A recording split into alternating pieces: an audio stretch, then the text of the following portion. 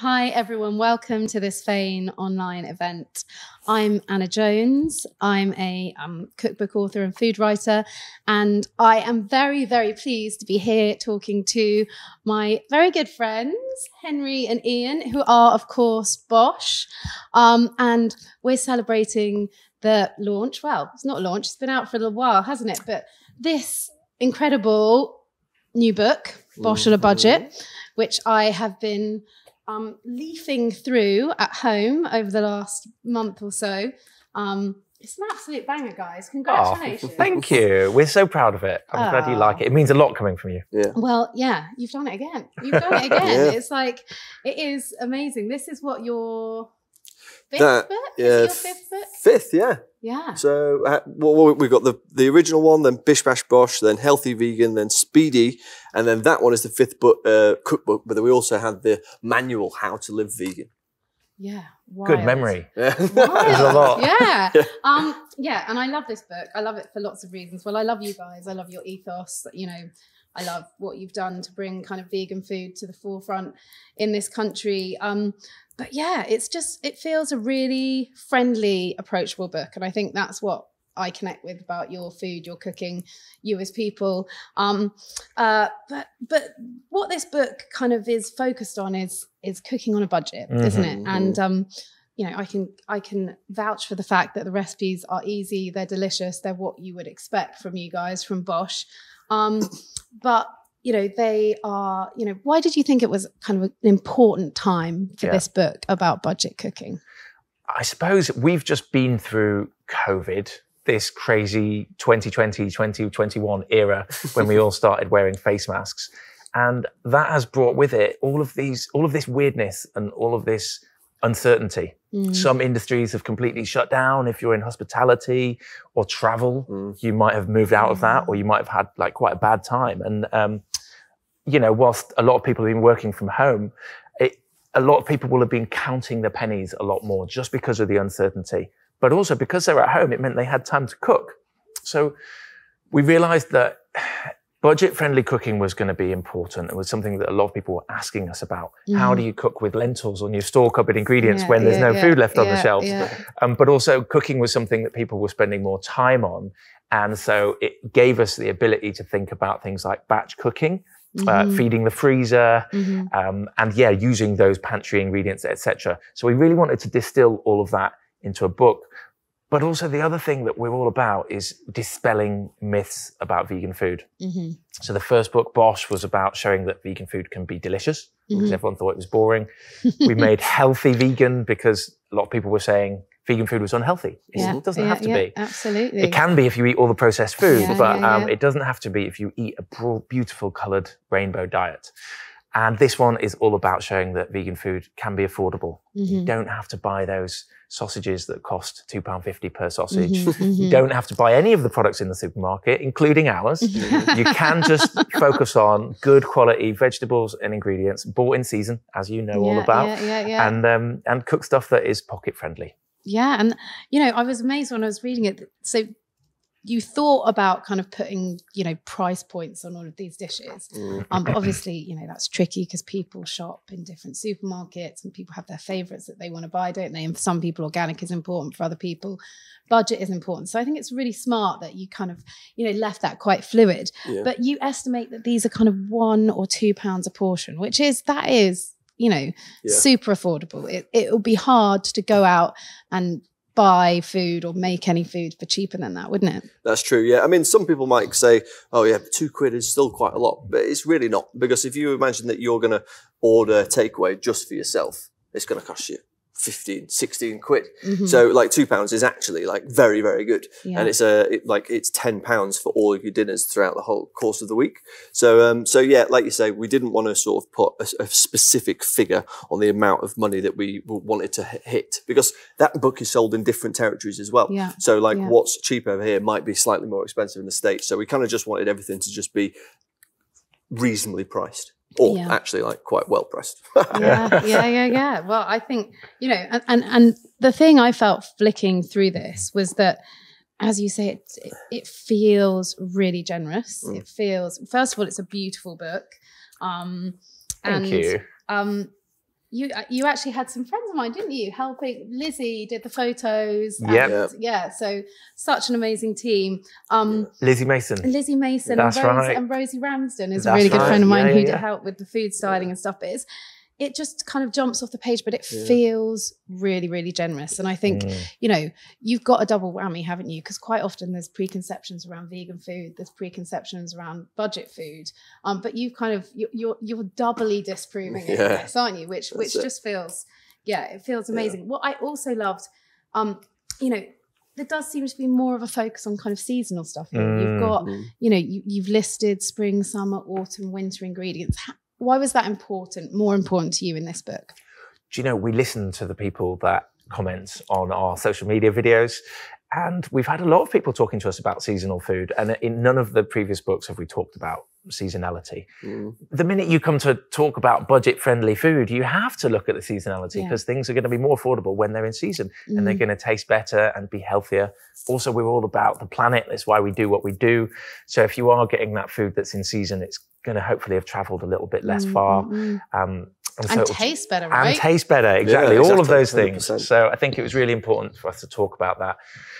Seasonality can be difficult for the same reasons. You know, when you're talking about selling books in North America, or maybe you're selling books in Australia, which we do, seasonality does differ. So we've had quite a broad brush approach to seasonality. But we've got seasonal soups in there, seasonal smoothies, and also we try and give people information about what's going to be in season and not in season. And it's so cool that you're mates with Lizzie Mason, by the way. She's awesome. She's not only done this book, she's done every single one of our books. Has she? And I would say that hopefully we'll get to work with her forever. Well, it's such a thing, isn't it? Because you know, you're at home, you write all these recipes, and I'd love to chat to you a bit more in a minute about that kind of creative process. But you know, and it feels very much yours, doesn't it? You know, all the recipes in the book, and then all of a sudden you hand over kind of to this creative team. And I know that I was a food stylist before, so I'm always, do you style your books? I style my own books, your books, but so I have a bit more control. But for you guys, you're really handing this very precious kind of like book baby over to someone to kind of turn it into something beautiful and visual. So the team is really important, and you know, I really feel like, you know, they, along with you, have really got, you know, the kind of unctuousness, deliciousness of food across. Talk about that process. How are the shoots? How does it all come together? So, like, Lizzie, so basically, rewind 3 years ago when we were writing our first book, which you have a quote on the back of. Very proud. Very proud. HarperCollins, who are a wonderful publisher, they sort of presented us with options for people that we could work with, and we sort of were like, this person's good for this person's good for that, this person's great for this. But Lizzie's photos really stood out. There was just something that there was like a realness to them, the colour that she managed to achieve, and the shadows, and the way that the food was, it wasn't like brash and too big, it was kind of subtly beautiful. And we just thought there's something special about those photos. So we went with her. The first shoot, we were there every day, and we just got a really good working relationship with her. She was listening to what we were saying about like the styling might have been good, but we said, if you just do it this way, it might just be a touch more boshy. And just from that first shoot, we were able to form this really fantastic, wonderful working relationship with her. And that working relationship, as Henry says, just gone on. And it's culminated in this. But also she does all the photographs for our products as well. She does. And I would say that Lizzie, hopefully she will keep working with us, because she's kind of become our house style for our printed material from the books to the products. But also, you know, we're not food stylists. You are an amazing food stylist, you lucky person. We do style our food for the videos, but it's super accessible, super basic. I feel like food styling is something you can properly spend 3 or 4 or 5, 10 years perfecting, almost like an artist. Whereas we're much more rough and ready, which is fine for the videos. Doesn't really work for the books. And also, we'd probably struggle to do, you know, 5, 6, 7 recipes in a day. It's a lot, like these stylists do. Was that what you were doing back in the day? Yeah, we used to, when I worked for Jamie Oliver, it was a lot more than that. Yeah, it was really? like 10, 12, 14 a day. So it was, but so fun. And it's such a lovely part of the process, isn't it? I know with my books, when it comes to life, when you start seeing the pictures, it's so exciting. I think we've nailed the video stuff, and we really, really relish the writing. and the testing and the refining and the creating the book and also the video side of it. But yeah, you put us designing the actual photos for the book, we just wouldn't be as good as you would. So, well, I think what is great in this, it feels really relaxed. It feels really approachable, because sometimes it can feel just a bit, you know, a bit too much or a bit overstyled. And this just feels like you guys. It feels like I'm kind of sitting at your table. And there's some lovely pictures with your mates in here. Yes, that's so cool, isn't it? Yeah, I love it. It just kind of brings it to life, really. So yeah. So you talk about kind of the last year, a couple of years, and how it's been, you know, crazy old time. What has changed for you guys kind of personally or you know, or in the business? I think, you know, a lot of people have taken stock, haven't they? Has it sort of drawn focus for you on anything? Totally. We've had this weird working scenario where both of us have lived together and worked together. It's intense. For what, like, is it 8 years? It was from 2012 until last year. Yeah. So 8 years we lived together. Hats off to you guys. It's quite a while, isn't it? It's quite a lot, That's like longer than some marriages. Yeah. There you go, exactly. And I think we developed a way of like dealing with that and making it work. And no doubt it was super helpful with starting BOSH as a company as well as authors. And running it through essentially the blood, sweat and tears of the two of us, where we would walk downstairs in the house, see each other, make breakfast, pull the phone out, do some Instagram stories or some Facebook stories, and then do the day all the way through and kind of probably bounce off each other from a work ethic perspective. So that's been great. I feel like in 2020, when you couldn't even leave the house, it was fine, but it was enough. Yeah. My fiance was absolutely desperate to move to the countryside. So we did. So we escaped London. The two of us have gone to just outside London on the west. Ian's moved to the west, so we can get in and out to each other quite quickly. We've just embraced this remote way of working. So it feels like a step. You're no longer right side by side, but I guess side by side very much in terms of, and I'm sure in communication all day, every day. So we have a daily stand-up where we're like the team, albeit a small team, is on Zoom, just sort of, you know, chatting for half an hour about the day that's about to be and the day that was yesterday and our sort of plans. But then, like Henry says, I moved to Shepherd's Bush to be able to get out onto the Great West Road, to be able to go to Oxford, to go and film videos there. So we're actually like see each other probably 4 times a week anyway. You were at mine yesterday. I was. Yeah, we were filming. I'm here today. Yeah. So we were doing a Szechuan chicken loaded fries yesterday. Oh, nice. Do you know what Sarah said? That's another thing that happened in the last 2 years is now I have a girlfriend. I love it. But yeah, we made these. She was like, it's kind of a bit like Asian poutine. it is Asian poutine. I was like, yes, it is. Oh my goodness. You should have named it that. Yeah, that's a poshy name. Yeah, Szechuan chicken loaded fries. But yeah, anyway. Really nice. Yeah, so that's what we were filming yesterday. Yeah, so been lots of changes kind of personally. Yeah. And then, you know, professionally, how's it been? Because I guess, you know, a lot of your work is, you know, behind, you know, from behind a screen. It is giving people, you know, the tools to be able to cook better, to eat better, to kind of live better. So actually, I guess for your guys' business, it's been, you know, has it been kind of much of the same? I know you haven't been able to get out there and do events, but has it kind of felt buoyant? Has it felt, you know, good? Yeah, it's been fine. I wouldn't say it's not been the best time. Fine. Yeah. We had an office and we just realized we don't need this office. This office is going to be fallow for the next 6 months. So let's just stop using the office. It's just work from home. We film at home anyway. So we don't need to be going to this office and everybody can just be remote. And we'll embrace this.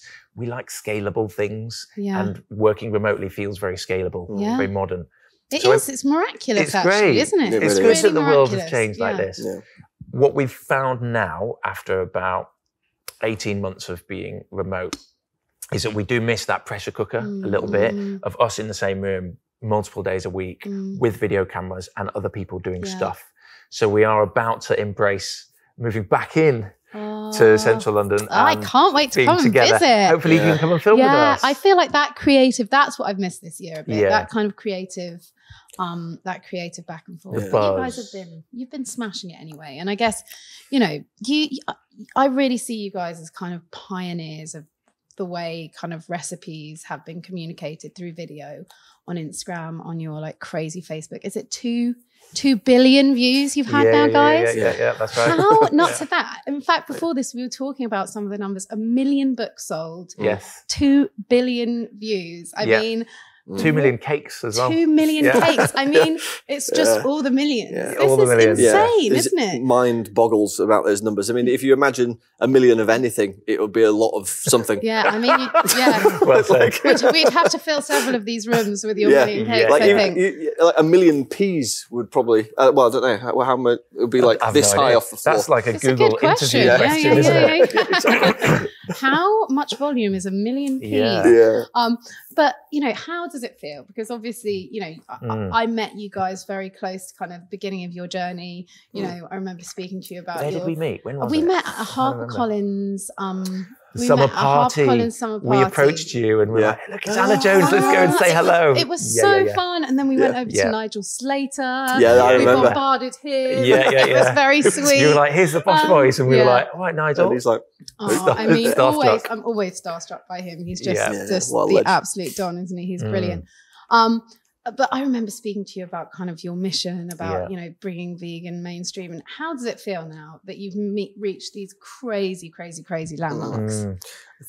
It's amazing, isn't it? Yeah, I think it's amazing. I think it'd be very easy to let your ego take over and be like, oh yeah, it's great, we've sold all these books and had all these views and stuff. But the bottom line is we are fundamentally mission driven. Like we make vegan food. It really feels like that for you guys. We want to show people that plant-based food doesn't have to be boring or whatever. Like we want to sort of make vegan food as accessible as possible. So if we as Bosh are having success and people are seeing our videos and buying our books, it means that the vegan movement is moving in the right direction. And that is like, that kind of underpins everything that we do.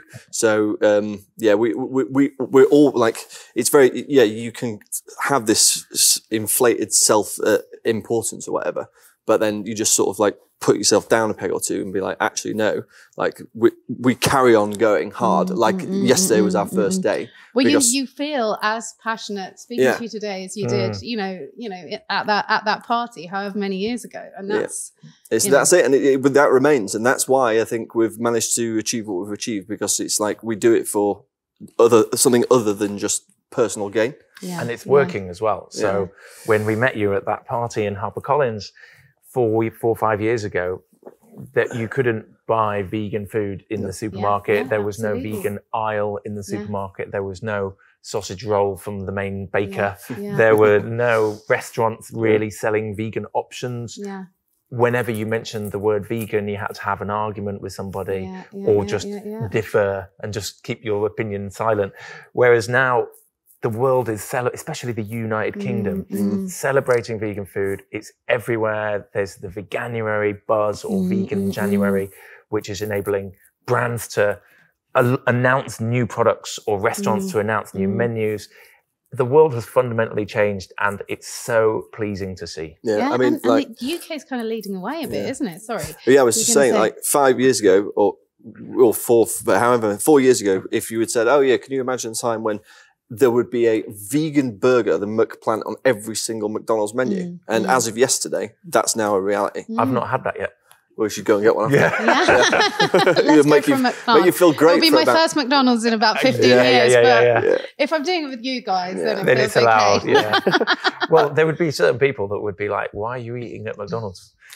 Also, KFC have had a vegan chicken nugget now announced as well. Bonkers. And I think it's, you know, I think quite often it can be easy to kind of be snobby about, you know, kind of, you know, these kind of meat substitutes, brands getting involved, and you know, think that they're just jumping on the bandwagon. But I think what you guys do brilliantly is kind of, you know, first of all, you lift up the people around you, and you think anyone who's part of this conversation talking about vegan food, talking about more plants, you know, it's a good thing. So there's not that sort of competitiveness, which I've always really appreciated about you guys. But also, I think your food is really, you know, you do really smart things, like, you know, take a burger that everyone's just loves. Take a shepherd's pie, you know, take a chicken tikka masala and you give it your BOSH twist. And I think, you know, that's really part of your success, that kind of fun, that accessibility, you know, that kind of like, you know, joyful, you know, sometimes slightly indulgent side, but obviously you've got loads of healthy options as well.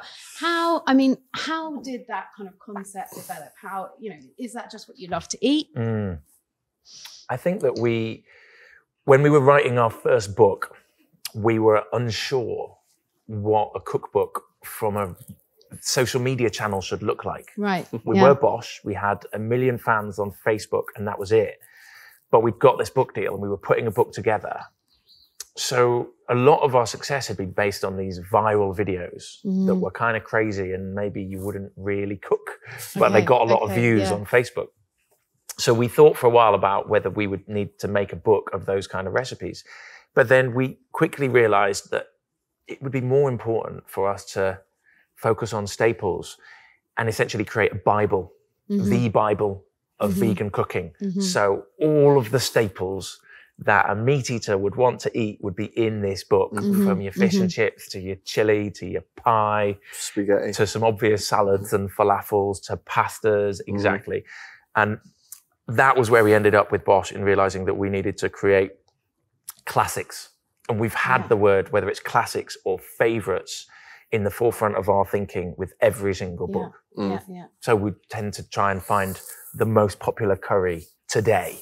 And if we haven't already got a recipe for that, let's make a recipe for that. Or the most popular Middle Eastern dish, or, you know, how can we get favorites baked into everything? And now that started to come across, not just in our books, but also we've got a range of ready meals, and you know, we're focusing on what are the most popular meals that people want to buy. So exciting! Veganize the goodies, veganize the favorites, and that's been our mission. And we still do. Don't get me wrong. We still do some of the crazy stuff in video form, and I think for the next year we'll probably go a little bit more into those crazy viral videos that maybe wouldn't make a book. I think we all need a bit of fun. We all need a bit more fun. We all need a bit of fun at the moment.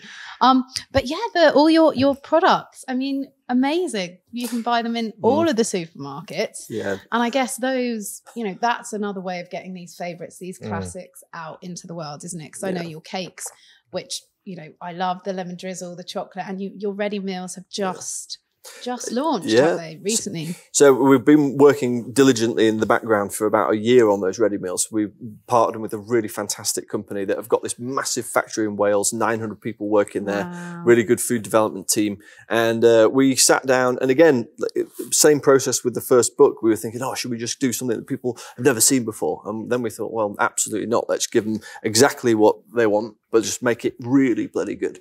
And so we just went to our books and just thought, this is the most popular recipe from this book, this book, this book.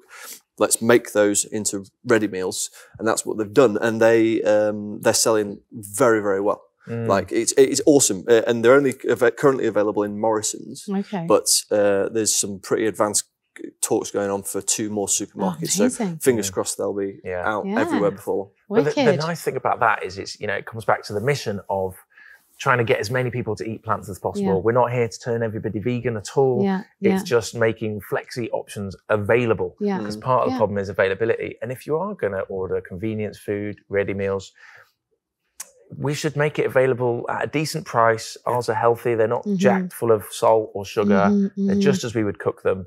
And they're plant-based, so they're better for the planet. As far as possible, we make the packaging recyclable. There's some little bits that can't be recyclable yet. It's really tough. As soon as they can, they will. But it is literally the next part of our mission is getting food to people everywhere, wherever they are. Amazing. It's fun. Well, yeah. And so let's talk a bit about some of the recipes in here, because, you know, that's what this is all about, isn't it? That's what this is all about. There were lots and lots that jumped out at me, actually. I made your General Tso tofu. Ian loves that one. I love that recipe, man. It's great. Actually, my husband John picked it out because he's a sucker for kind of a sticky Chinesey sort of tofu situation. Who isn't? Who isn't? And we absolutely loved it. It was, you know, it was really. What page is it on? I was going to have a look here. Was it 90? Was it? Or was it 80, Yeah, absolutely loved it. We had some greens on the side, some rice, but it was, and the sauce, I mean, absolutely banging. Yeah, it's got it's like lots of. It's quite basic, but I think that's why it works so nicely. It's got the sugar, it's got the acid, it's got the punchiness from the garlic, and it's just got that like crunch, that texture. Yeah, with this silky sauce and crunchy tofu. Lovely. So good with loads of sesame seeds, loads of dried chili. Yeah, I really, really, really love that one. But on my list to cook are your healthy doner. I mean, yeah. So good. Yeah. I need to find the picture here because I mean, yes. Come on, guys, look at that. It looks absolutely amazing. Yeah. So there's a funny story about this one. It's inspired by, it probably says it in the book, it's inspired by What the Pitta. Yes. Does it say that in there? It does. Yeah. Whenever we take inspiration from someone, we've taken inspiration from you before, and we always like to name check the person. Yeah, you got to do it. So What the Pitta, they're this wicked London street food doner kebab place. Yeah. That started pretty much when we started BOSH, and we realised we wanted to make this awesome kebab, but there was this kind of TikTok trend around bread meat, where you are basically, kind of making seitan, but you're doing it from flour. Yeah. So you go through the very laborious process of taking flour, making a dough, and then washing the dough under water for about 15 minutes. You're just rinsing it and washing away the starch, and you're just left with the protein.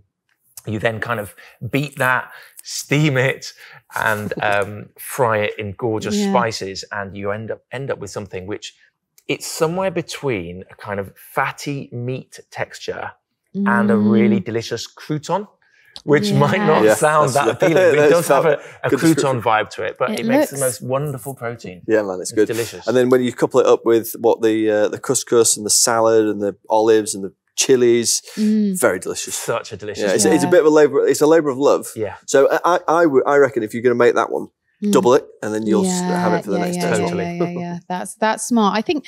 Yeah. It's miraculous though, isn't it? When you think about it, that you can take some strong white bread flour and you can basically go through some processes. The science of it is actually really cool and really smart, and it can turn into something that can sit on a delicious plate of food like that. Yeah. I feel my husband, since he became vegetarian about 15 years ago or so, he's definitely missed that moment. Bite. Yeah. So I think we'll definitely be doing that. Good. The tacos acorazados. Oh my goodness. That one just looks insane. So they're incredible. And I think in Spanish, acorazados means armored. Yes. So they are essentially soldiers' tacos, armored tacos, where you would just double up the taco and then eat it so that it doesn't break. Yeah. Because a taco can be quite a flimsy thing, and so it's a double wrap taco, absolutely delicious. Yeah. Well, they do that a lot in LA. I think lots of the takeout tacos have kind of two tacos underneath, and then just in case. Exactly, just in case. Like when you get a plastic cup for your pint of beer and you ask for two. Yeah, that's not very environmentally friendly. But you're right. In LA, there's a lot of Mexican food. What's that place? Is it Gracias Madre? Gracias Madre. That's We've incredible. been there. It's got a real LA feel to it. Yeah, all vegan. And that was actually really flying the flag. That must have been there 15 years or so. So it was flying the flag for vegan food for a long time. The original was in San Francisco, actually. I was I went there years ago. It used to be in the kind of real, I think it was in the Mission, in the kind of okay. and it used to be a bit of a hippie spot, but I love that place. It makes sense that it would start there. Yeah, exactly. And in these you make a kind of vegan chorizo situation, red kidney beans at the base. I mean, sounds proper delicious, and also the salsa that goes with that is incredible. Super zippy, super zingy, well worth trying. Love that. One of my favorites in this book I would love to talk about is the curries in general. Yes. So we've with our old book Bish Bash Bosh, we started using this technique where you make a separate curry stock, kind of like an onion soup that you blend up. It's a proper like British Indian restaurant style. So it's like they would do on Brick Lane. Yes. You get a thick, creamy curry, but they make it super quickly because they've already got They've got the That base. stock done, Yeah, and then just yeah. chuck that in with your meat or your veg and your spices, and you can get a curry in 10 minutes. So we use that technique, and it's a great thing to do if you want to feed your freezer. Yes. So right now, for example, I have 500-gram pouches of frozen curry stock Here's your curry Ready in my freezer. There it There's is, the right curry there. stock. That's so good. You portion that up, whack that in your freezer, and then you can cook a curry from scratch within 15 minutes. Super easy. So in this book, we have a vindaloo. You know, it's obviously that kind of, you've got that garlic flavor, you've got the vinegar flavor, and all of those spices. It's made with, is it tempeh, I think? Tempeh, And vindaloo, yep. super delicious, super flavorful, crazy hot, but the flavor kind of rides out the heat a little bit. We've also got a tofu madras, which uses the same stock, Yeah, man. slightly less heat. Absolutely delicious. Yes. And the Balti uses it as well. The Balti uses the same stock. So you've got 3 different curries using the same stock. Yeah, and then really you've smart. got the chana masala. Yes. And when we were working on the chana masala, if you look for a chana masala recipe online, you'll typically find, you know, get your tin of chickpeas, get your tin tomatoes, get your spices, put them all together. That's not really how you would make it if you're in India. If you're in India, you'd be doing essentially a variation on what we've done here, which is to start with raw chickpeas, dried chickpeas, which are cheap, live forever on your shelf. They are like the cheapest. So cheap, and they'll last for decades probably if you're careful. You boil them, you add some tea bags, and you add some baking soda, which kind of combined cook the chickpeas correctly, but without drying them out on the inside. And then you stew them down, and then you use that water, and you add the spices to that water, and then you add some, you know, onions and garlic and, you know, all of that goodness. And you get something which is proper, incredible, a thick brown gravy, and it just tastes delicious. And you're building that flavour. Really You're building the flavour. Draining away all of that goodness. You don't lose the flavour. The chickpeas. Exactly. What are I've never known tea bags in that is. Yes. I do the baking soda, but I'm going to stick some tea bags in with my chickpeas next time. Tea bags. They're going to help to add some flavour, add some richness, and also help them cook really well. Yeah. All the tips, guys. I'm really learning today. I can't imagine we can give you any tips that you don't know. 100% you can, because you know I picked up lots from this book actually, and I love these curries. I love that they're kind of all sandwiched together in the book, so that you could cook one, or you know, if you've got mates coming over, you can, you know, especially with your kind of curry stock, you can really easily make 2 or 3. Well, exactly, yeah, because you normally just make one, don't you? Yeah, and that's what I always miss, because you know the joy of kind of going to your favorite Indian restaurant is that you get the pickles, all the bits. you get all the curries, you get all the breads. Totally. But sometimes it can feel like a massive hassle. But you've hacked that for us, guys. Love it. Ian, what would be your kind of standout recipe? In here, do you know what I really like? There's a crispy Persian rice cake, which is like a tardig, right? Yes. And I think that it took a little while to perfect it, but we nailed it. I just think crispy rice is such a lovely texture. And so it's basically crispy rice that's got turmeric yogurt that you kind of fry, and then you have roasted vegetables that you put inside, and you top them with more rice, and then you sort of like roast it like that, and then flip it out on itself, and what you're left with is this big kind of golden dome that's full of lovely roasted vegetables, and the flavors are fantastic, and they work really well with hummus. And I think that's one of my favorites. That is, and it's, you know, amazing that you've got a recipe for that, because it's quite a skill, isn't it? Yes. But if you can talk people through the kind of steps, one by one. I've got a wonderful Persian friend who's kind of, you know, taught me to cook this over the years, and you know, she insists that it's just her mum's pan, and you know, the perfect pan. Yeah, but I've tried it at home, and it works, and it works. But this, all the flavor combinations in here. I mean, you know, all the spices, the walnuts, the sultanas, the pistachios.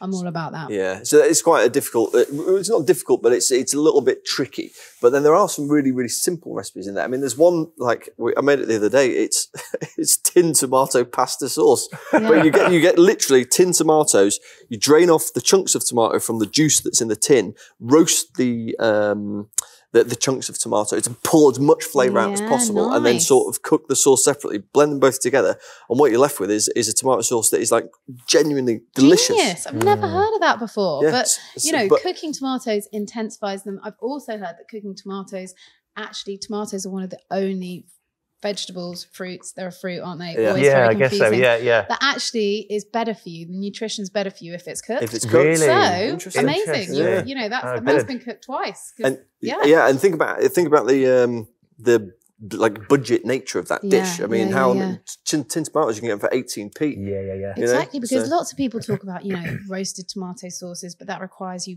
buying a couple of kilos of exactly. tomatoes, which is prohibitive for some people, you know, and you can only really do in the summer. But that's such a good, I'm gonna give that a go, guys. Give it a whirl. I've got another suggestion for you. Yes. So it is one of my other favorites is the hummus with Mexican you know what? beef. That was on the hummus. This is a big one. So you did a video for that, did you? Yeah. I saw Yesterday. pop up yesterday. That's yeah, right. It's a nice looks I really edited good. that myself on the phone, which Well is now done. the way we Well work. done. So we wanted to challenge ourselves to use TVP, which is textured vegetable protein, as you know, and it's I think it's the essentially soybean husks. Yeah. So kind of protein, but leftover protein, which is then dried. But you can use that in a sausage mix as a source of protein or whatever. It's a weird health food shop ingredient that we would never have previously looked at with BOSH. We always tried to avoid that stuff, but it's super cheap. It's dried, so it'll live on your shelf for ages.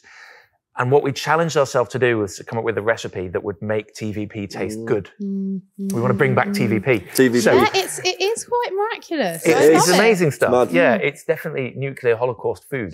So with this Let's recipe, hope we're a few years off that, hey? fingers crossed.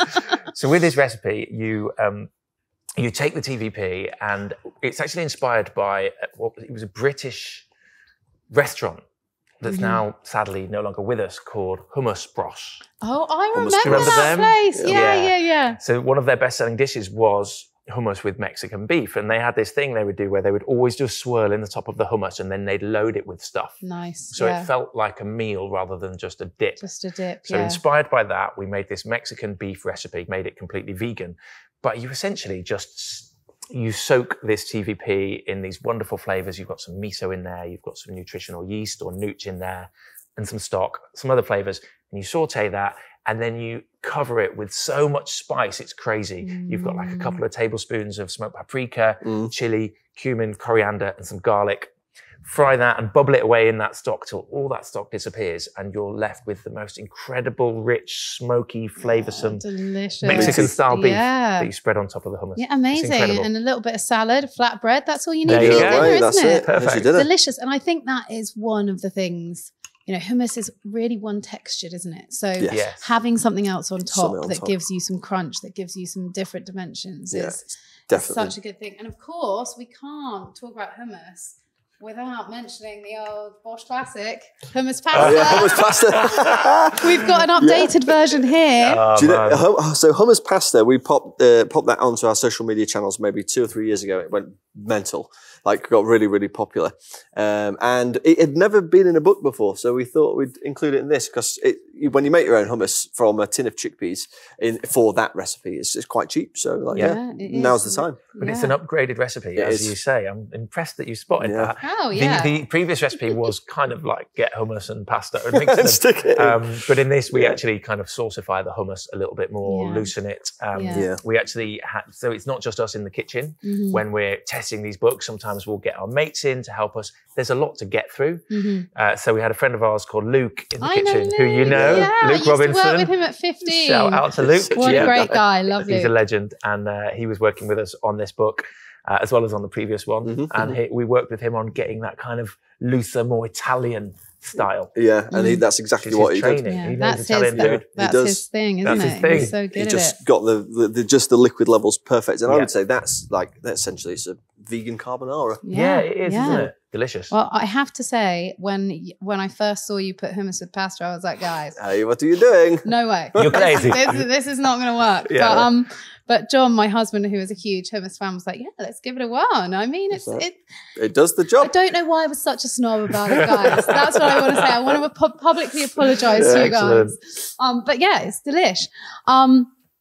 hummus pasta. Madness. Who would have thought it? Madness. It makes no sense, but it also is genius. Tell me a bit more about that kind of, creative recipe creation process. Yeah. If you work with other people, how it works between the two of you guys, because I'm fascinated by that.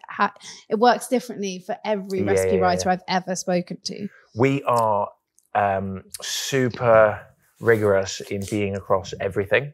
So we've always made sure that we were writing the recipes, and sometimes we've had people to help us to test those recipes. So I guess the first few books was just every bit of it came out of us. It did. And we would get extra hands in. So we worked with some chefs that we knew to come in and help us get through the volume of testing that we needed to do for the first few books. Because recipes have to be tested a few times, don't they? Five times. It's not enough to cook it once and think that's a banger, because other people will do other things, won't they?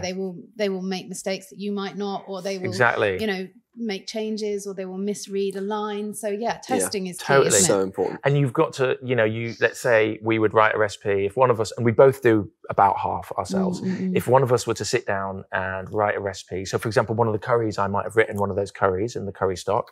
I sit down, I write it. We then cook it. It will either be us or maybe Luke or someone else will come and help us out. Cook it, taste it, and then we have a discussion between all of us about where is the flavour, does it work, what are the problems, could the recipe be simplified, are there things that could trip people up? And we really will then always end up doing a second cook or a third cook. Some of them get tested 4 or 5 times now. We have hit the stage now where we're so busy that sometimes we'll get other people to help us with the writing as well. But we're also always very across the idea in the first instance, then viewing the recipe after it comes through, then we'll cook it, then we'll refine it. So we're in every bit of the book. Yeah, well, I can tell that from the way you talk about the recipes. You live and breathe these recipes, don't you? And I think that is testament to you guys, and part of why you've been so successful is I think you care about every full stop in this book, don't you? And that's so clear to see. It kills us when there's an error. And there's oh my God, and sometimes there is an error. There always is one. In every book of mine there has been an error. And I think it's a nuisance, isn't it? Really? Any big ones? When I work for, there is quite a bad one. Desiccated coconut is quite light, obviously. And in one recipe in my first book, it says 200 grams of desiccated coconut, not 20 grams. Which is about 3 or 4 packets from the supermarket. So that was a howler, but I think that just went in the editing process when it was being laid out. But there's always one or two. Have you got any howlers? There's one howler in there. If you go to the moussaka. Yes. Oh, yes. Yeah, which was a bit of a nuisance. So basically, the moussaka is a lovely dish. It takes a long time to make. It's in a huge lasagna tray. Serves a lot of people, 12 people. But in there, it says serves 2. So it's like, oh God, somewhere, we basically missed the 1 out, which is not good. But hey, one digit can make a big difference. It can make a huge difference. But at 200, the 1 digit is key. So the 0 is key there. But I think that, recipe books are so interactive, aren't they? And I think that's one thing that people who perhaps haven't worked on them or, been involved in them don't realise is, if you write a novel, it's just I have enormous respect for people who write novels. But every part of these books kind of you have to be really, really, really tight on, because you do. It's an interactive thing. It's something that, people take into their homes, and then, they play with, they react on, they spend their money on. Spend money on products, So it's, I know how important it is to you guys that you get this right. Go on, Ian. I was going to say, so if anybody is going to make the moussaka, it's not for 2. Yeah. 12 people. Well, it's better than the other way around, isn't it? Exactly. Imagine if it said 12 people, and then you've got and then for 2. it's only enough for 2, That's and true. you've invited all your mates round. At least you can give some to your neighbours. You'll have leftovers. Someone from our Team BOSH Facebook group thankfully pointed that out to us, and we're very grateful to them for spotting that, and we're going to have it changed in the next edition. Well, I think that is the wonderful thing now, isn't it? About, being able to really have this direct conversation with the people who cook your recipes and, watch your videos. And, it means you can be really nimble. It means you can react. It means you can really write to what people want, doesn't it? Yeah. Absolutely. Yeah, I mean, we are so lucky to have that kind of line of communication with fans, as you say. And sometimes we'll put a story out. That, you know, the story thing where you put, it's like, ask a question. Would you prefer this or this? It's like they can dictate what video they want to watch because that's the recipe that we'll cook next. And sometimes we've asked people, would you prefer this for a pasta for the next book or this for a pasta for the next book? They tell us, and it goes in. So it is like literally like a marvellous tool for us. Yeah. Such fantastic data to give the people essentially what they're asking for. It's a conversation, isn't it? It's a conversation, and it's you know, we're so lucky to be kind of writing recipes and books in this time where we can have this conversation. Awesome. I think it's you know 10 years ago, less than that, probably 5 years ago, we wouldn't have had that. It's also weird with cookbooks because obviously like everything's going more and more digital. But I feel that cookbooks, I don't know if because we're in the cookbook space, but it just feels as if cookbooks are having a real moment. Like there's lots of wonderful authors out there and it's like fantastic books, like new techniques. You walk into every single bookshop and it's like, it seems like the cookbook section is just growing. Cookbooks are marvelous, aren't they, really? Yeah, they're beautiful things because cooking on your phone is inherently just a bit more difficult.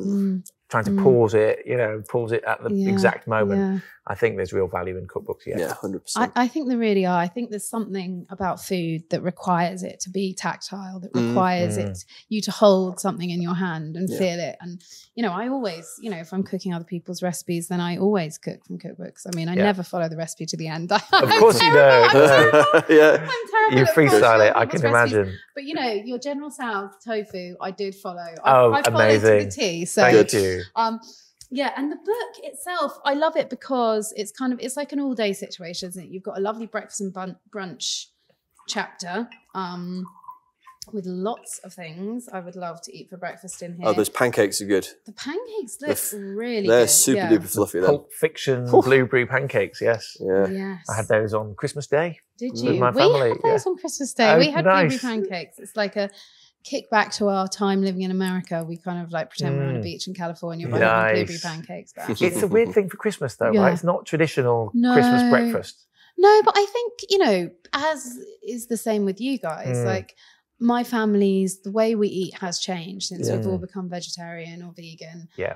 So we've had to kind of make our own food traditions, which I actually really love and really enjoy. So I'm sure it's like the mushroom Wellington that we did a few years ago. Yeah. That's become a tradition for an awful lot of people. It's just because if you're taking away the big dirty great turkey that's like looks kind of impressive and it's golden and steaming and it has this wonderful smell, if you take that away, you need something to replace it. So a big dome of mushroom pastries, as good. It looks lovely. Wow, much better, I would argue. Much better. And I think, you know, that's, you know, what you have given to people, some, you know, alternatives. And I think especially, you know, with the other side of Christmas now, but that moment when, you know, there's a family where, you know, the vegan, you know, kids have come over and someone wants something. It's nice to be able to hold people's hands through that, isn't it? Because obviously you're writing for people who live, you know, a vegan lifestyle, but you're also writing for people who, you know, need some solutions and need some options. Yeah. There's statistics coming out left, right and centre now about how many people are trying vegan or a bit more vegan friendly or planning to eat more vegan in 2022, and how many people were looking to have a vegan Christmas. And there was a lot of people having first time vegan Christmases this year. So hopefully quite a few of them had the BOSH mushroom Wellington, whether they knew it or not. Well, we always have a fully vegan Christmas. Nice. But it's nice. It's nice to, you know, it's an honour, isn't it, to think that people are sitting around on Christmas Day and they've got that thing that you came up with in your kitchen. It's cool. Yeah, it's a dream. It's really wild. So you've got chapters in here on comfort food, food for friends. You know, how I always find it quite difficult to work out how I'm going to kind of organise the cookbook. But did these come quite naturally to you? They feel like real parts of your personality, of BOSH, of how you live your life. What we always try and do, it's quite geeky how we design these cookbooks. Okay, we'll let you in to the secret, but we both, in our previous job, we were working in essentially a technology company doing software. And my background, you know, we're passionate self-taught cooks, but unlike you, we didn't have like 10 years in the biz. We were building websites or apps or whatever.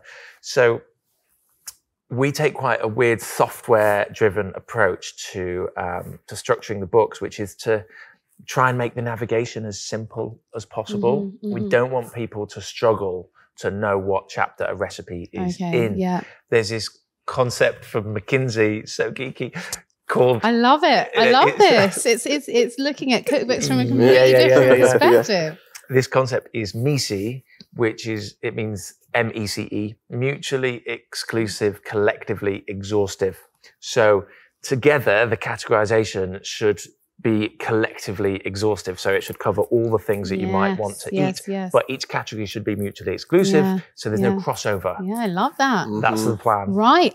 I'm about to start writing my next book, so I'm gonna get it MECE. I'm gonna hit you up with a bit of MECE.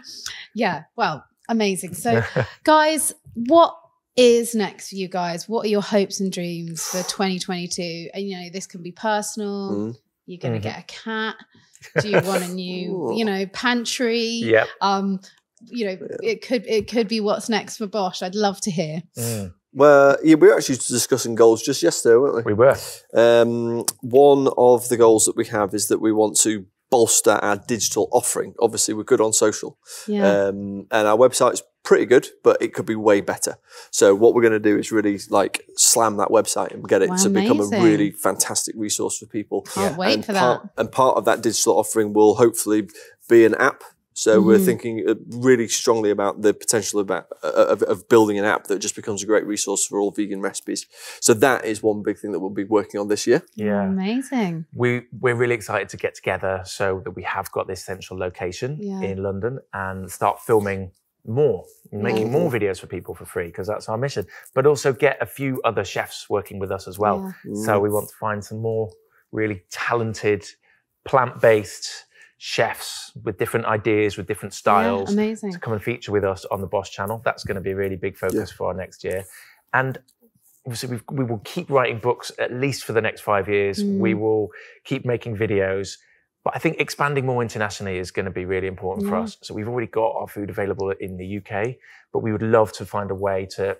Our audience is international. So we'd love to get food out to people who like BOSH in Australia or like BOSH in America. That's the plan. Yeah, amazing. And the book's out in America in May, isn't it? In May, So we'll be heading over there and doing a bit of a tour.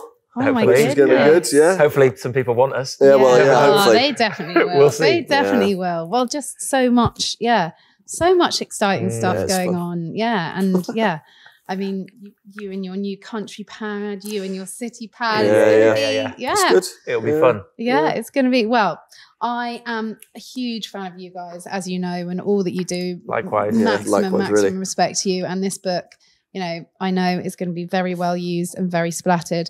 It might be my husband cooking from it, because as I say, I find it impossible to follow a recipe. But definitely taken a huge amount of inspiration from this. So congrats on it. Congrats on everything. It's just been so nice to have a chat. Yeah, it's lovely to hang out with you. You're a proper inspiration to us. And even the first time we met you, we were kind of starstruck. So it's lovely to be able to share this journey with you. Love it. Yeah, and hopefully we'll be seeing you again before too long. 2 years was too long. It's been too long, hasn't it? It's been too long. We need to kind of just make sure this happens more often. Yes. Doesn't have to be filmed. No. But when we get our new studio, the office, we'll have a little opening party thing. That'd be nice, wouldn't it? Yeah, get a few people down and a little soiree. It's good to get you down. Vegan food. Yeah, absolutely. It's going to be amazing. Oh, well, thank you guys. I just love chatting to you. Thanks for having us. What a pleasure. Cheers.